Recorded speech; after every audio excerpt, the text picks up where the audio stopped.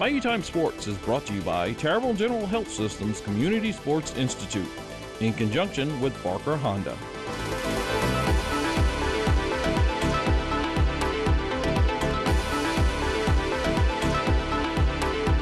First off, I would like to thank everybody for coming and showing their support or your support for Jackson.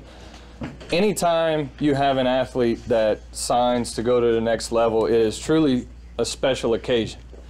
Nowadays, with the NCAA and the transfer portal and all these things, coming out of high school to sign to go to college, go to the next level, it's getting harder and harder. College coaches have their own opinion and things that they're looking for in athletes, and they're starting to divvy away from the high school level, as sad as it is. So when you have somebody that has the opportunity to play at the next level, it is truly a special occasion, and I thank every single one of you for coming and celebrating that with us. And you know, congratulations to Jackson and all his efforts that have started long before high school to prepare him for this moment. You know, all of his coaches, all of his travel ball coaches, his parents for being so supportive, and his family members for being so supportive over his last couple years. We thank you.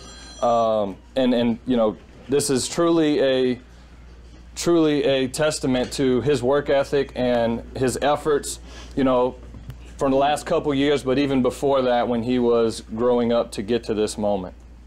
So thank you for being here. We truly appreciate it. It is truly a special moment. And again, congratulations to Jackson for preparing himself to go to the next level and giving himself that opportunity. So congratulations, Jackson.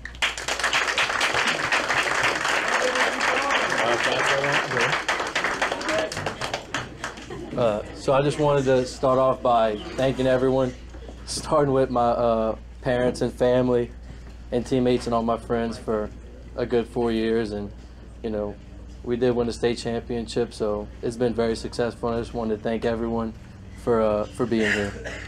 Thank you. All right.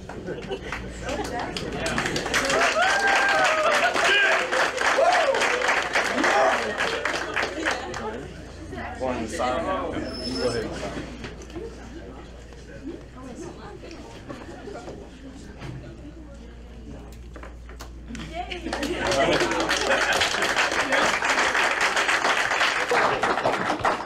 It's very exciting, you know. Ever since I was a little kid, the goal has been to play college baseball, and you know, it's happy that it's been accomplished today. What got you interested in baseball?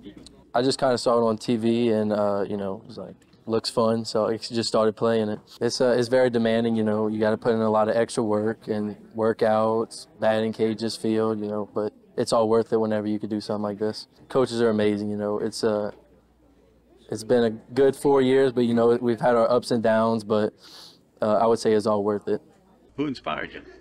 I would say my parents inspired me, and you know, not just my parents, but my entire family.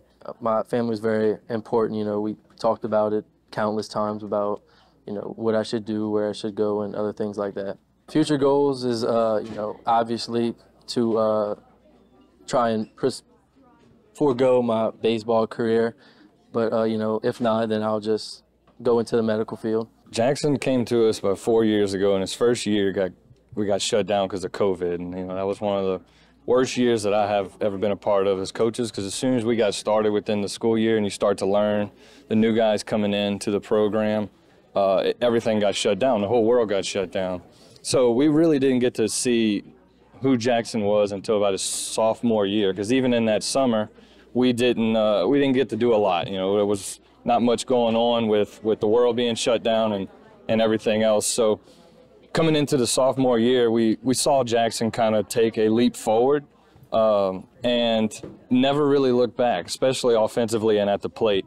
So we were able to utilize him in a lot of ways offensively and put in things in our offense that we haven't done before because of the things that he allowed us to do, and to be versatile in certain aspects. And that's what he's going to carry on to the next level too, is to be able to do a lot of things at the plate and even potentially help them on the mound, which is something that he's done really well for us the last 2 years. Man, when his swing is right, it fits every aspect that you want in a hitter.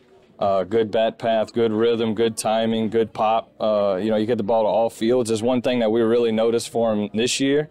Last year, he set the home run record at the school, and this year he kind of became more of a complete hitter. He battled through a tough injury that was kind of nagging him for a long time, but he never stopped. You know, it was kind of tough for us as coaches because we had to play the game of when do we step in and take care of him and when do we let him go out and compete.